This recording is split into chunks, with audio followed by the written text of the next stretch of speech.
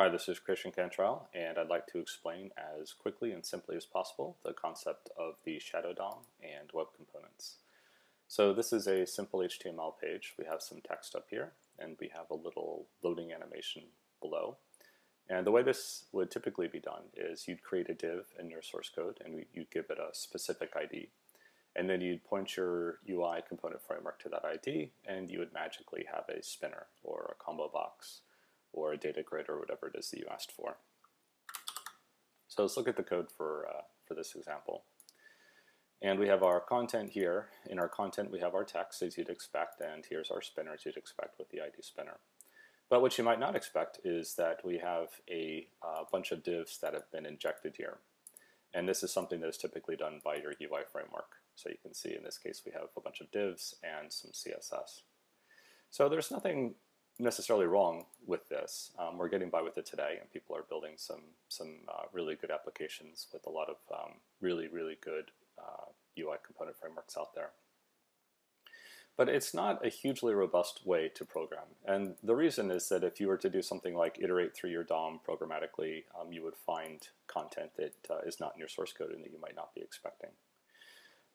You might also have things like variable or namespace collisions or CSS selector collisions, since there's a bunch of code being injected into your application that you're not aware of.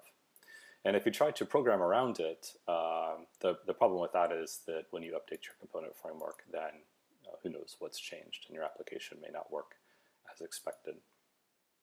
So as I said, we're getting by with this today, but it's not the most robust way to program, not the level of abstraction that we would sort of like to see. So let's look at the example using shadow DOM and web components. So this is the same exact page here, more or less. We have our content and we have our text, and below it we have our spinner. But what you'll notice here is that this div cannot be expanded. So we don't have a bunch of additional nodes that have been injected into the DOM. In other words, my DOM matches my source code, in this case exactly, which is what we want to see. So there's nothing unexpected here. If I were to iterate through my DOM, I wouldn't get a bunch of additional nodes that I'm not expecting.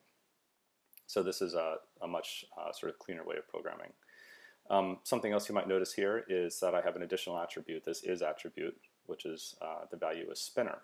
So where is spinner defined? If we look up here in the head, we see this link tag, and we see this that we're linking in the spinner template. So let's take a look at the spinner template here. And this is its own HTML document. So we have an element, we have a template, and we have our CSS here. But what you'll notice is that the CSS is actually scoped, so that I don't have to worry about things like selector collisions and those kinds of things.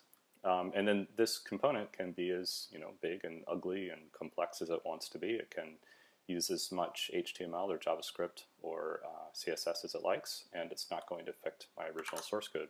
My source code and my DOM continue to match and be exactly what I expect them to be. So this is a nicer, more robust way to program. It's a nice level of abstraction that most other programming languages and UI component frameworks enjoy.